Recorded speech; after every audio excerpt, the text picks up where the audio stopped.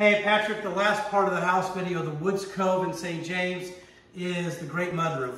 One of the things that clients like about is the livability of the house, but also the ability of shutting things off. And this is a great example. The access to the mudroom and laundry room was probably going to be open most of the time. But if you are entertaining, you can easily shut the pocket door and it segments this area.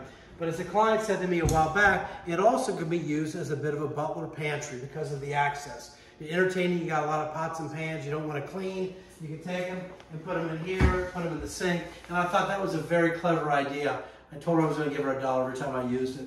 But this is the mudroom, our drop zone with our cubbies and our hooks, the nice base cabinet with a slop sink, upper cabinet, and then our drafting table here. This is where the washer and dryer would go. Okay, it's a great use of space. It leads out to our finished garage